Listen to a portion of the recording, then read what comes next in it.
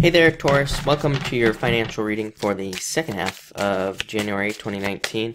This month, I go live every single day at 5 p.m. Pacific Standard Time. So if you want to catch me live, make sure to subscribe, hit the bell notification icon. But let's see what we have going on for you. Nine of Hearts wishes. Look at this. Ooh, I love it. King of Diamonds as well. So definitely very good business ideas, I feel, for you. A lot of these ideas could lead to travel. Number one is popping into my head. Also, I would say wishes. This is a card of wishes, getting something you wish for, getting something you want. It's a card of a victory as well. So some of you could be just seeing improvements in finances, and that could lead you to a wish or getting something you want. I'm also getting surprises as well. I feel like these are positive surprises. You have these cards, plus you have this right here, Eight of Diamonds, which could represent some sort of unexpected financial matter, but again, in the positive, so it's a positive card. So I do feel like there could be positive financial surprises.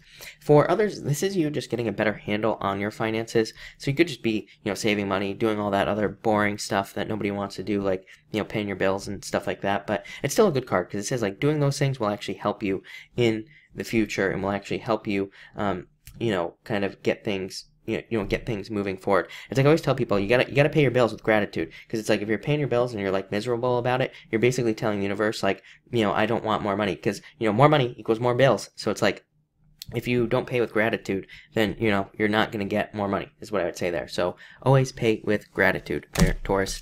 Next, you have the Eight of Diamonds coming up here and the Six of Hearts turnaround. This card represents things opening up. I feel like you're opening doors here. This card is called the Key. This card right here just represents a turnaround.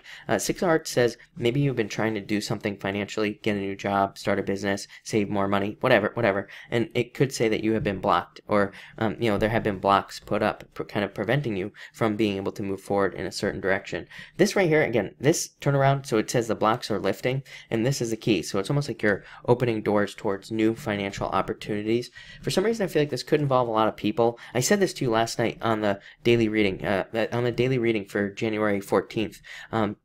I said this to you, that I felt like some of you were going to be a leader right here, being a leader, or some of you were going to step into the limelight, Six of Hearts right here, attention, or again, it could involve social media as well. So some of you might be trying to build a social media following, or you could be trying to build some sort of business, is what I would say. And I feel like, again, it could bring a lot of attention to you. Now, let me just I just want to get the chart up. There we go. Yeah, so who knows? You could surprise yourself. Uranus in your own sign. There could be some sort of thing going on there. I do feel like you will want a stronger, I feel like just looking at these cards here, I feel like you want more freedom. Of course, again, Uranus in your own sign, you could be having a strong drive to create more financial freedom in your life as well. Next, you have the Five of Hearts here and the Eight of Clubs. I do feel confusion here. This is like not sure what to do. This is jealousy normally, but again, it could just represent confusion about what you want to do in the future. I feel like these are saying just do it. Like if you have a business idea, just do it. I feel like if you have a new job idea somewhere where you want to work, just do it. I feel like these cards are saying, don't think about it, just do it.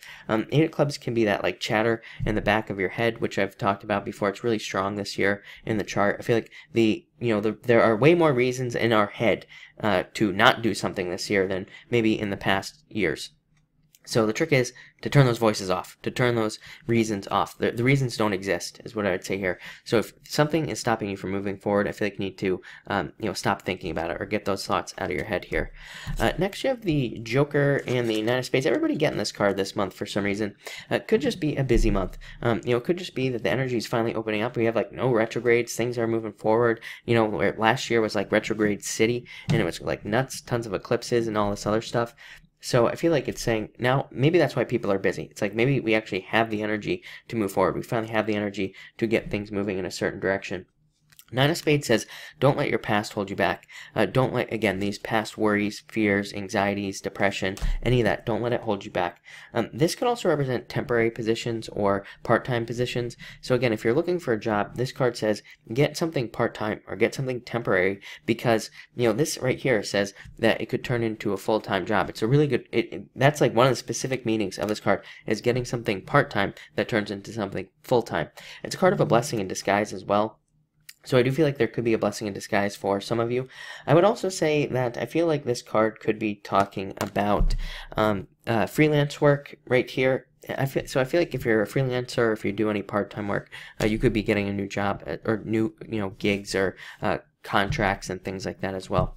And finally, you have the Four of Spades, so recovery and Two of Clubs. I do feel like you need to talk yourself into things with this Two of Clubs here. This comes up for you a lot, kind of needing to convince yourself you can do something, or needing to convince yourself that you're good enough to do something. And Four of Spades says you will be recovering there, so I do feel like you will be able to. Yeah, look, I want to see what the next two cards were. Ace of Hearts, Ten of Hearts, Fortune after difficulty, Fortune after difficulty. I feel like this is you convincing yourself you can do things. This could be you running after your dreams. Now, this came up for Virgo as well, so it might be just like an earth sign thing right now, but this could be you running after your dreams, kind of really going for something you want.